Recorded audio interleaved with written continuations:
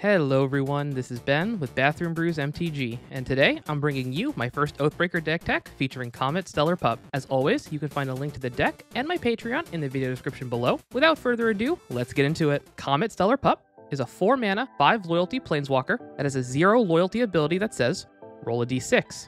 If you roll a 1 or 2, give him 2 loyalty counters, and make 2 green squirrel creature tokens. They gain haste until end of turn. If you roll a 3, -1 loyalty, then return a card with mana value 2 or less from your graveyard to your hand. If you roll a 4 or 5, he deals damage to a creature or player equal to his loyalty counters, then you -2 loyalty from him. Roll a 6, he gets 1 loyalty, and you can activate his loyalty abilities 2 more times this turn. The signature spell I paired him with is Flicker, a 2 mana white instant that removes target non-token permanent from the game, then return it to play under its owner's control. That's right, we're playing Boros Blink. We do want targets other than our commander to flicker, so I included some limited all-stars that you should try out in Oathbreaker and in Commander. We have Spirited Companion, the second best dog who will draw a card when it enters, Inspiring Overseer, a 2/1 flyer that will give us 1 life and draw a card, and my personal favorite, Combat Thresher.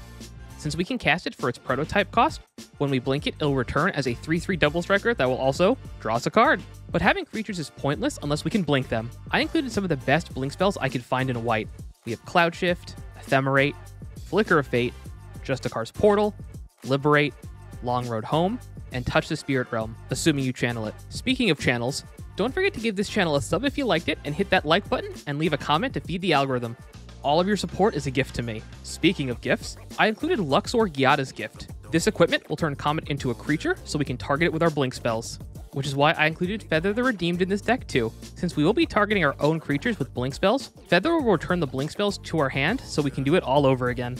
I mentioned rolling dice earlier, and I wanted to include some cards that let us improve our odds of rolling a 6 with Comet. Barbarian class lets us add an additional dice and ignore the lowest roll, and while Blade of Frontiers does the same thing, but we can put a +1/+1 counter on him whenever we roll 1 or more dice. With both of these cards out, our odds to roll a 6 is 42%.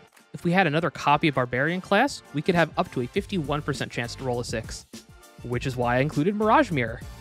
Oh, and I can't forget Brazendorf. This deals 1 damage to each opponent whenever we roll 1 or more dice. I also included some cards I'm going to consider white staples in Oathbreaker. Resourceful Defense, which is a 3 mana white enchantment that says whenever a permanent you control leaves the battlefield, if it had counters on it, put those counters on target permanent you control. Then you can pay 4 and a white to move any number of counters from target permanent you control to another target permanent you control. This is great for 2 reasons. First, you can use the 5 mana to remove all the loyalty from your planeswalker if it's going to die anyways, and store them for later. But in this deck in particular, since it's when the permanent leaves the battlefield and will be flickering our commander quite often, we can go ahead and put loyalty counters onto Resourceful Defense, and then move those loyalty counters back onto our commander later on in the game. Or if you want to do a pseudo Super Friends list with this, you could include more planeswalkers to move those counters too. Urza Assembles a Titan is a saga that lets you activate loyalty abilities of planeswalkers you control twice this turn instead of just once. And Island of Obstruction makes your opponents pay 1 mana to activate loyalty abilities of walkers they control. As for winning with the deck, I included Impact Tremors. Since we will be blinking a lot of our creatures, I found this is the easiest way to win. I also made sure to include the classic combo of Felidar Guardian and Restoration Angel to pair with Tremors for an instant win. And with that, thanks for watching. A special shout out to my patrons shown on screen here. If you'd like to join them in supporting the channel, I have a link to my Patreon in the video description below. Special shout out to my friend Garrick Morgan for creating my intro music. You can find their socials in the video description below. I'm writing for the Commander's Herald now, so make sure to check out my bi-weekly articles, and I'll have a link to that down below as well. This has been Ben with Bathroom Brews MTG, and remember, always wash your hands.